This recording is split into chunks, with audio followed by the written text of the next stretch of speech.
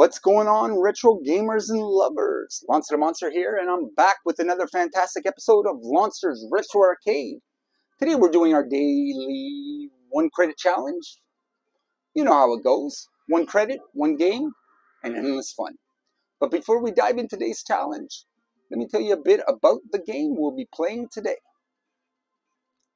We're going to be taking on the classic arcade shooter called Daioh.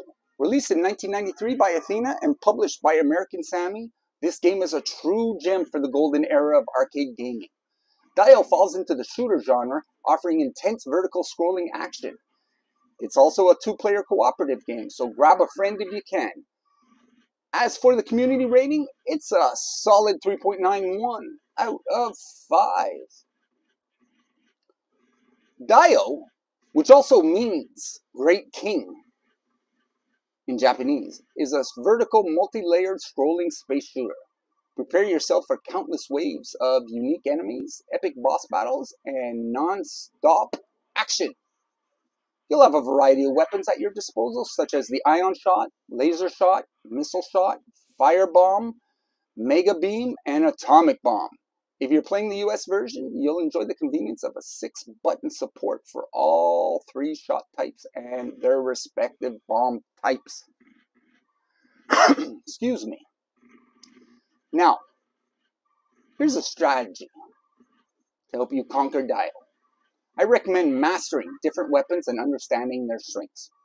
Knowing when to switch between them will be crucial. Dodging enemy fire and learning attack patterns is key to survival. And don't forget to pick up power-ups along the way. Team up with a buddy for a co-op experience. And remember, communication is key in these intense battles. Alright, folks. Let's take it back to 1993. And get ready for an intense space shooter action and tons of epic weapons. There's only one thing left to do now. Start the challenge. Here we go. Here's my 1 credit. I never liked these shooters, these aerial shooters and stuff like that, as I've mentioned before, but I don't know, there's something about power-ups. Okay.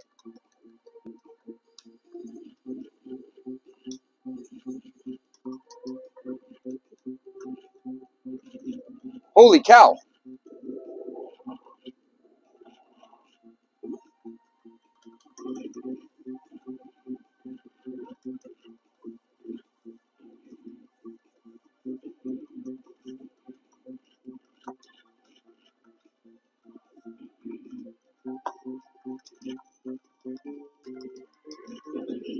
I kind of got myself stuck up there. Just testing all the buttons.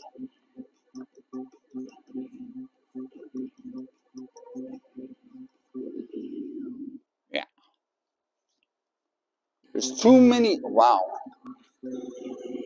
Okay, I get it now. No, I don't. Wow.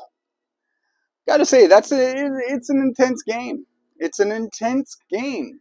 That was fun. It'd be interesting maybe doing a long play since it is continuous. Something to think about. Something to think about. Let me know in the comments if you'd like to see a long play of this game.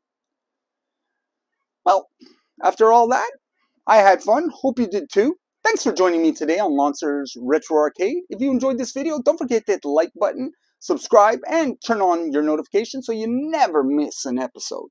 And as always, comment below with your thoughts, game suggestions, or just to say hi. Before I go, I want to take a quick shout out to my other channel, LONSTER'S Pop-Up Session. It's all about the world of Funko Pops, especially music-themed ones. Be sure to check it out. Alright, it's time to wrap it up. Goodbye for now. I'll see you all right back here tomorrow for another exciting retro arcade adventure. Keep gaming, my friends. Take care.